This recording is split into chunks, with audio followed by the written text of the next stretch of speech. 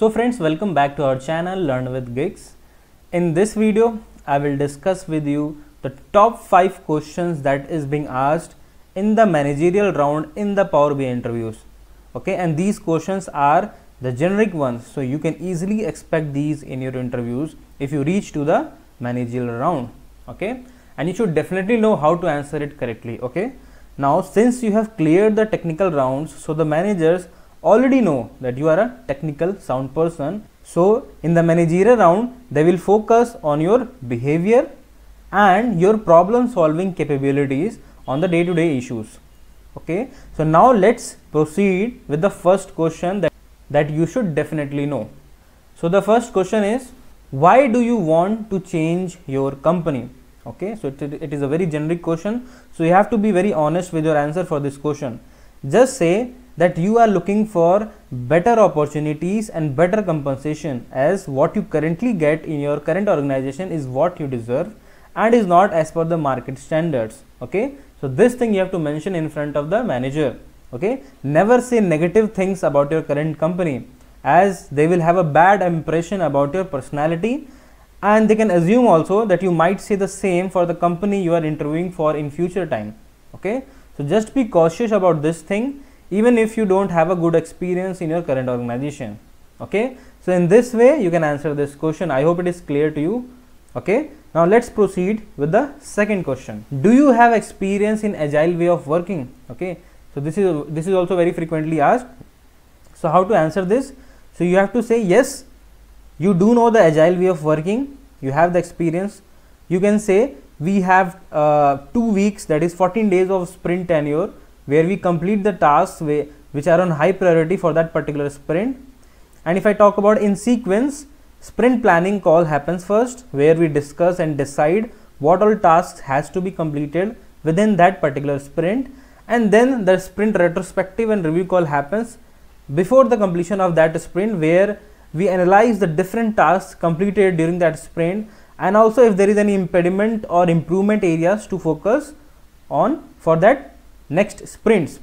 Okay, and then other than this, we also have product backlog call, where we accumulate all the PBIs. PBI means product backlog items to be taken up in the coming sprints. So in this way you can mention these points and answer this question. Okay, so I hope it is clear to you now how to answer this question. Let's proceed with question number 3.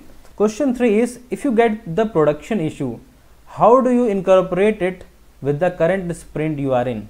How you implement that along with the other tasks that you have been assigned with? So how to answer this? So if you get a production issue or bug, then since bugs are of the highest priority, so it has to be taken up in the same sprint and preferably in the same week only. We can either move the PBIs or the product backlog items which are of low priority to the next sprint, or use the buffer time to complete it if we have for any of the PBIs that is present in that sprint. So in this way you can answer this question. Okay, I hope it is clear to you now how you have to answer and proceed with this question. Okay, now let's move to question number 4. So the question is, explain your project end to end and what was your role in the project. Okay, so this is the answer of this question will be very specific to what you have done in your project.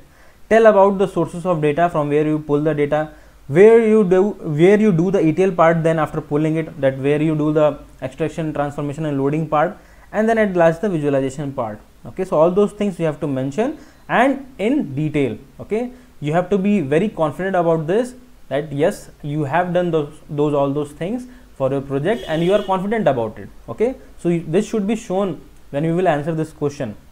Okay, so this is how you should proceed with this question, and if you want a dedicated video for this particular question, then please let me know in the comment box. I will then make a video for this particular question. Okay, so now let's proceed with the last question, that is question number 5. So was there anything non-technical that arose during your work in your current company, and how did you overcome it? So this question is also very asked frequently. So how to answer this question? So you can say, so suppose for example you can say that I was put in a project where some tools were used which you were not aware of, like you didn't have the knowledge of that particular tool. For example, you know Power BI, but you don't know Alteryx, which is an ETL tool, okay, and which is also used in that particular project in which you have been put in. So now what you have done, you have learned that particular skill while working on that project, and you didn't even complain about this to your manager, that you were recruited for Power BI and now you have to work in Alteryx also. Okay, so this would show you that you are a quick learner and you have that never give up attitude. Okay, so this is something non-technical, problem is there, but you have resolved it from your end only. You haven't gone to anyone else to complain about this, and that shows your personality. Okay, so in this way you have to answer this question. Okay, so these are the top 5 questions that is being asked. Other than this, few small questions can also be asked, and which you can easily answer, but for these particular top 5 questions, you should definitely know how to proceed and what should be the strategy to tell the answers. So all those things I have discussed in this video. I hope it is clear to you now how to answer all these questions.